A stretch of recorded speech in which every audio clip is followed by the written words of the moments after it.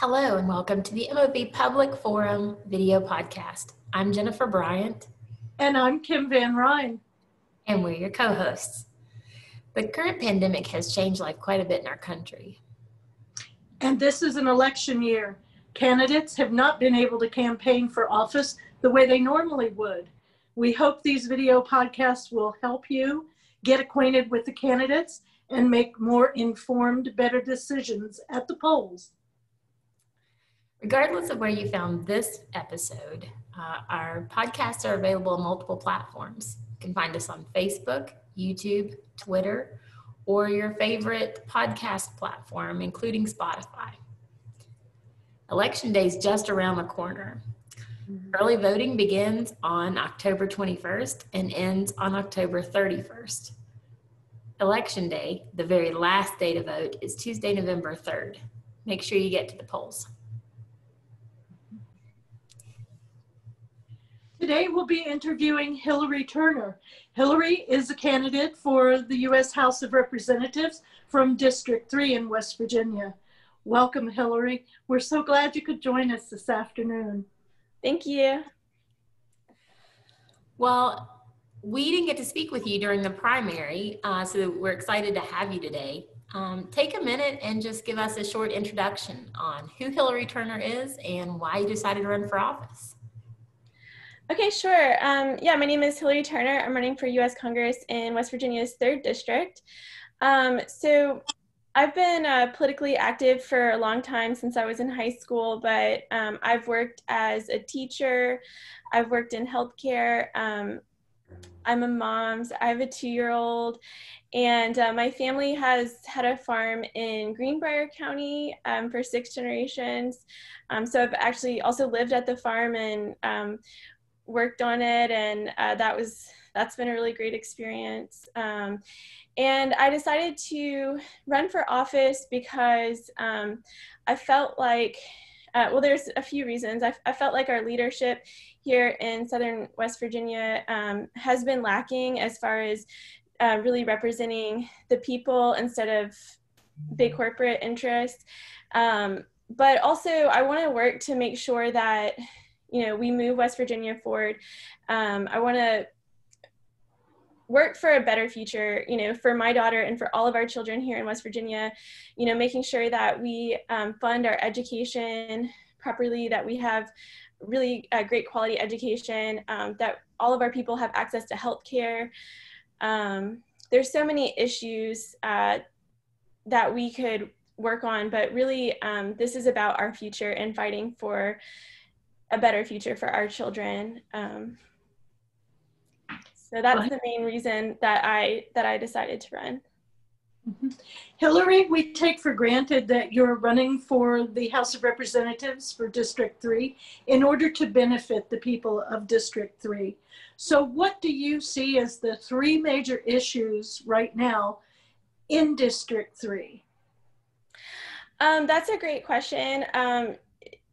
The 3rd District of West Virginia, it's one of the poorest districts in the United States. So I think one of the top issues that we really have to address in District 3 is poverty and economic development. So I think we really need to work on diversifying our economy, and we can get more into that, but addressing our poverty, there's a lot of ways to do that, but that is a big issue. I think as one of the biggest needs that needs to be met in our district is access to clean water. There are a lot of communities in Southern West Virginia that don't have access to clean water. So local environmental pollution has been an issue, but we need to address that.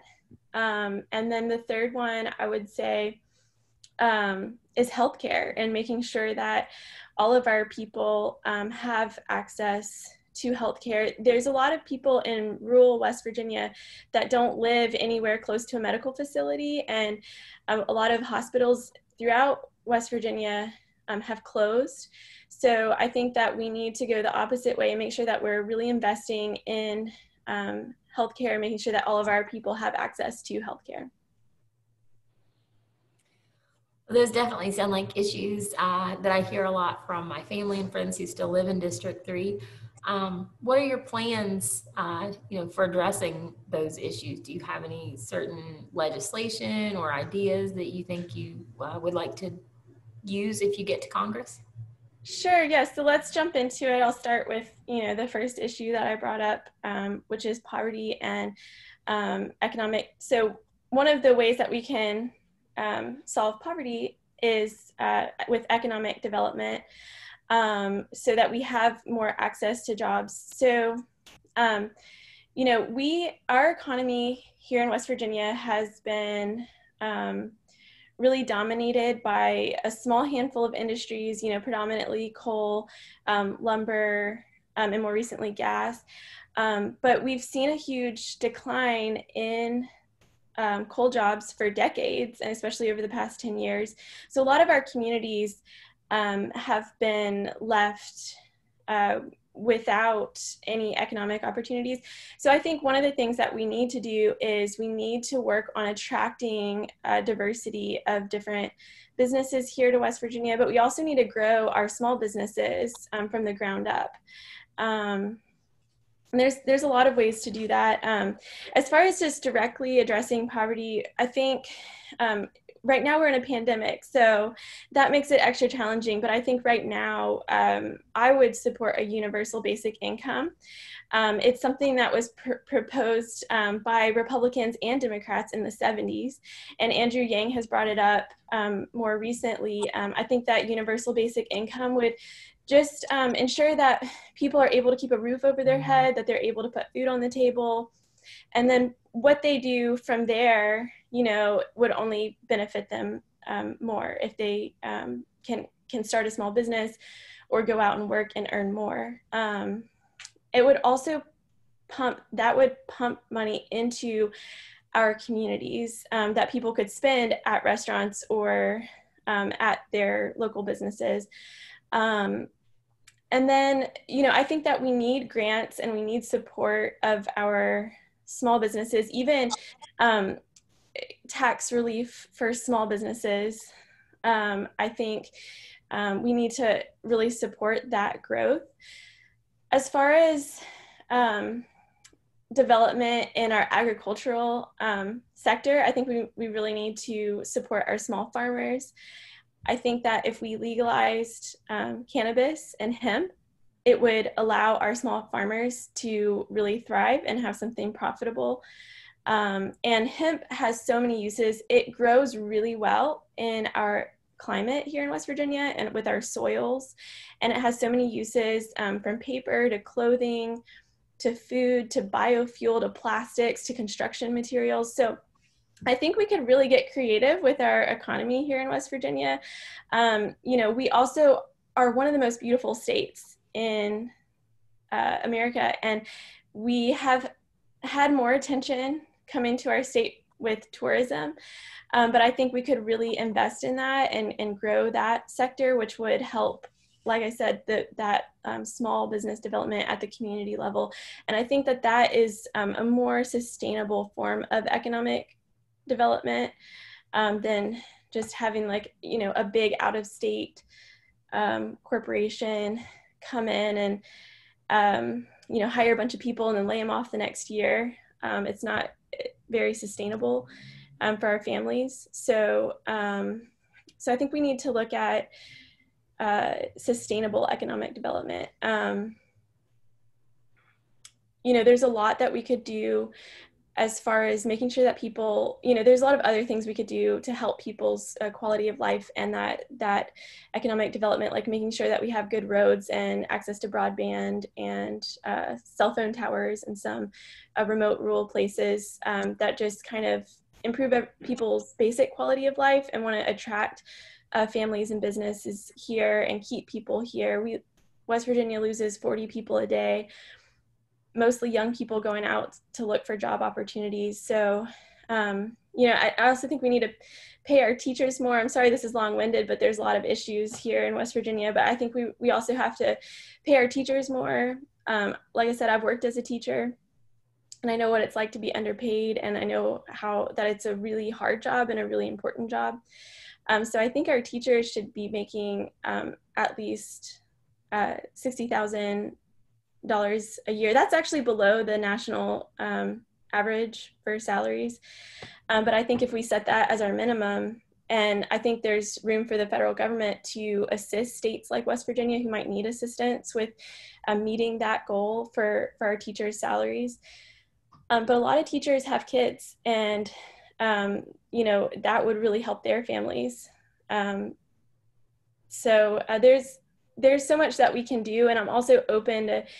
I think it's important to have representation that is open to ideas from the people, because I know that I'm not going to have all the answers, but we need to be able to have conversations with people and listen to everyone's ideas and bring them forward. So. All right. Well, voters often don't get the opportunity, Hilary, to meet their candidates in person, especially this year. So we'd like to take a few minutes and ask you a couple of questions designed to get to know Hilary Turner, the person, and not Hilary Turner, the candidate. Okay. What would you say you're most passionate about?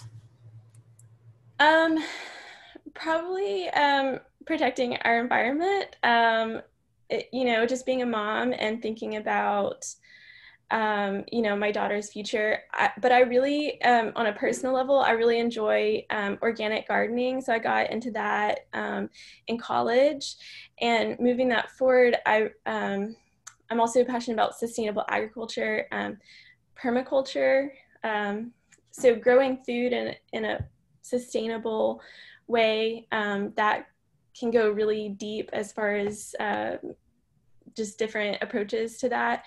But it's something that that I've done in a hands-on way with organic gardening, and something that I would like to continue pursuing.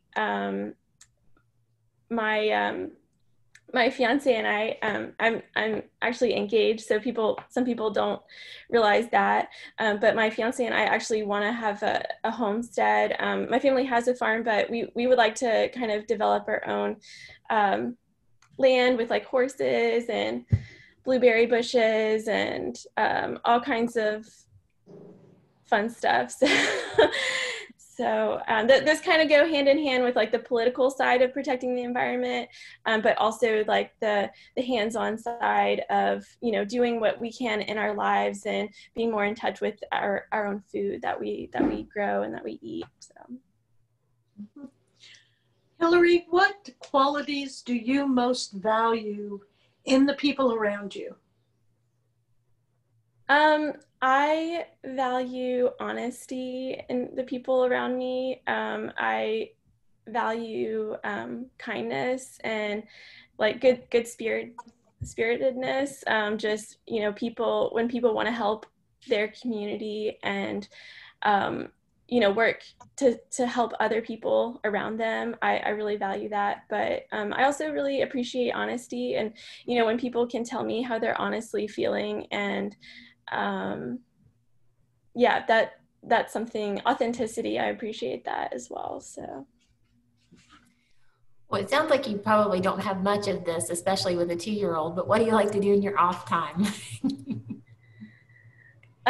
So yeah, I feel like it has been a while since I've had a lot of off time.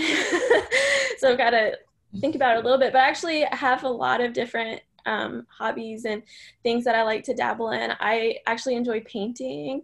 I enjoy music. I play a little guitar and a little ukulele, and I enjoy to travel. I've traveled most of the United States in road trips, and I've also enjoy exploring other countries. I actually taught English in Brazil for a year, so I learned Portuguese while I was there, and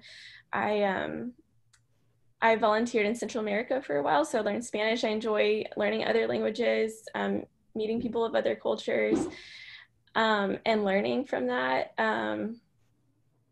But I also enjoy surfing. So when I was in Central America, I got to do some of that. And I enjoy yoga. I've actually studied yoga for a long time, and I've taught yoga for a while as well. So I've taught in public schools, I've taught in private schools, but I've also taught in yoga studios. So that's something that probably maybe a lot of people don't know. So.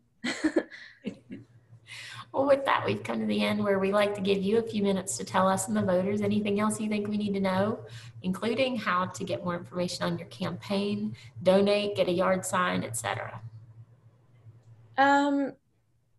Yes, so these are some of our yard signs. We also have some hemp yard signs left that we've made. You can go to hilaryturner.com, check out our website. You can follow us on Facebook. If you'd like to get involved with our campaign, we're working on getting out door hangers to people. So, you can do contactless lit drops with door hangers. We're doing phone banking and text banking. And really just reaching out to your friends and family is a huge impact. And, making sure your friends and families have a plan to vote. We're encouraging people to vote early and in person or vote by mail, but make sure you do it early so that we get those votes in before November 3rd. But yeah, check out our website, follow us on Facebook, and if you'd like to get involved, just send me a message. I try to be as available to people as possible. And if you have any questions I have a lot of things on my platform, so if you have any questions about that or want clarification, you can reach out to me, and I'm happy to jump on a phone call with people and talk to them. One of my main goals is to be available to the people of Southern West Virginia, and I think that that's something that we're lacking right now, is that availability. So I just want to put that out there. All right, Hilary, thank you so much for coming and talking to us this afternoon on this podcast. We really appreciate you doing that. We wish you the best of luck in your campaign. And folks, remember, stay safe and wash your hands.